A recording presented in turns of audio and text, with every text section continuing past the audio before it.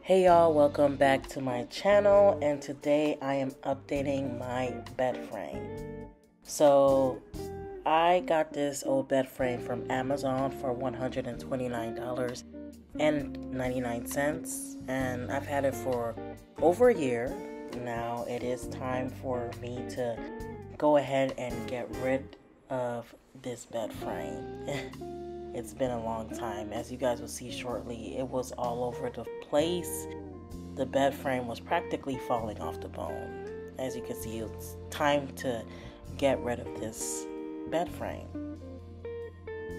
Now for my new bed frame, I was going for like a Victorian antique type of bed frame. So I was looking through Pinterest, and was actually also looking for something that was somewhat affordable as well, because I wasn't trying to break the bank. So I got this new bed frame from Harper and Bright Design Store, and that's from Amazon, and I got in the color black retro style for $184.99, and I did get the queen size bed frame.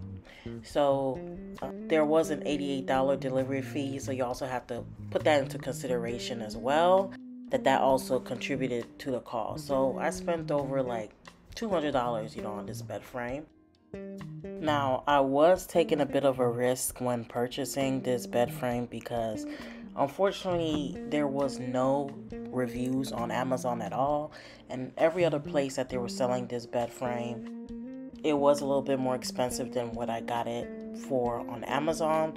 And plus, even on those sites like Wayfair or Bed Bath and Beyond, all those things, they didn't have any images of people who have purchased, this bed frame. So I was taking a bit of a risk, I would say that. But it is a risk that thankfully paid off. So some of the pros is, of course, just the look. This was the look that I was going for, and I was looking for something that kind of resembled this type of look, like a Victorian or antique type of bed frame, yet everything was so expensive. So I like that I was able to get this for such a cost and still got the look that I was going for. Of course, the price was also a pro as well. Another pro is that it didn't come in like a huge box, so it was something that was easy for me to bring into my apartment. So a con, I would say, is that this bed frame is low, and I kind of expected that, because when I did see this bed frame on Amazon, like, I'm not on Amazon, but I saw it on Wayfair, and I decided to go purchase it on Amazon because it was cheaper on Amazon. But I did see like one or two reviews, and one of the reviewers did complain about it being low. Like it was pretty low, like on like to the ground, instead of being a little bit up there. So I kind of did expect it to be that low, but to be a low, bed frame, or for it not to have much room, to store anything under your bed. But I did not expect it to be that low, but I did come prepared, so I purchased bed raisers. So that did kind of help it out. So as much as it was a con, it was something that I was willing to compromise on the actual,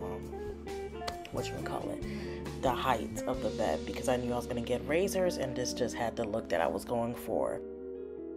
And another con is that, because this is wooden, unlike these portions where they show you where you put the screws and things of that nature, when it came to the actual, what do they call them, the springs,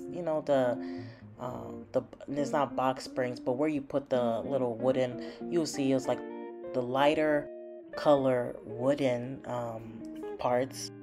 I had to put those holes in myself, and you had to kind of measure out where you were going for. I'll point it out to you all when it gets to that point, but you had to measure 5 inches in between each spring or wooden part, and I'm not a constructor. I am not I'm not somebody who builds things for a living, or somebody that is good when it comes to those things. I'm one of those people, just like this thing has where you place the screws in it, where you put the nails and all those things. I'm gonna need it laid out like that. So that was kind of I didn't like that too much. I would at least like for them to put like a small tiny bit of a hole or something there, just so I know this is where I should expect the nail to be. So that's something that I just didn't like. I just did not like that part at all. So I mean, I made it work.